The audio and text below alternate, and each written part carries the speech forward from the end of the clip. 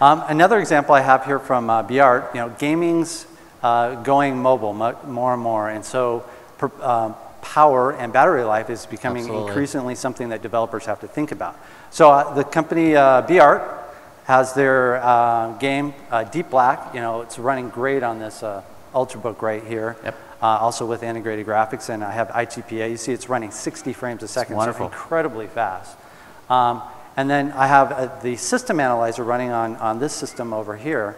And what that allows you to do is actually track many different metrics, as well as control things that's happening on the system here. And I could be doing this on laptops, Ultrabooks, tablets, a number of different devices to actually optimize for power. So what I have on the system analyzer right now is I actually have the frames per second of what's going on over here at the top, and I can do many different metrics here. And some new ones that you actually can track power. And I actually have the GPU power down there at the bottom. And so I can actually set up experiments, or what they call state overrides.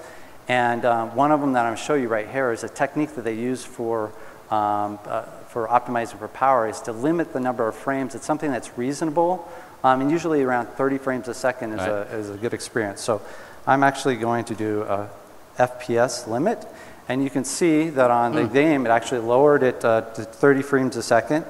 And the power dropped from something like 8 watts down to 1.7, 2 watts. So that was a pretty successful experiment, and you can see it's running 30 frames a second. The experience is still fine. Okay. So Biart thought that was a good experiment, so they actually took that code and put it in their game.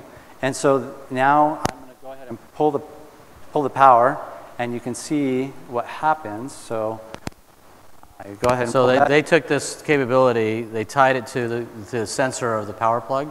Exactly. Okay, so when the power plug's pulled out, they want the experience to last longer, so they reduce the frames per second and reduce the battery consumption. And you can see on the system analyzer that the frame rate dropped, as well as the power.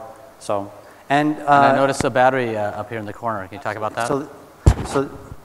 So they took some code from the toolkit and actually implemented a battery meter as well, so the gamers know how they're doing on the battery supplies. So you've taken this tool.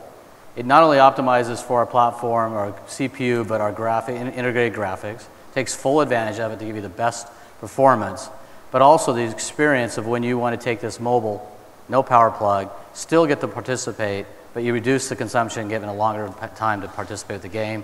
And I love this battery in the corner because you don't have to search for how much power you have. It just shows it there.